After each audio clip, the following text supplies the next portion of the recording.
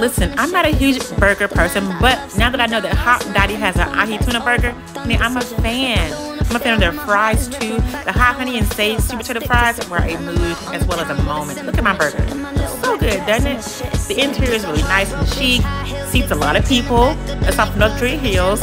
This is the Lono Poblano burger, nice and cheesy with the milkshake in the back. Give it a round of applause, you know. The Ahi tuna is seared to perfection and full of Asian-inspired sauces. The fries have so many benefits. The parm fries with the dip go off. They have a variety of milkshakes too, and they have a sauce bar, which is my favorite because I love a saucy moment. That Chipotle ketchup, honey, everything.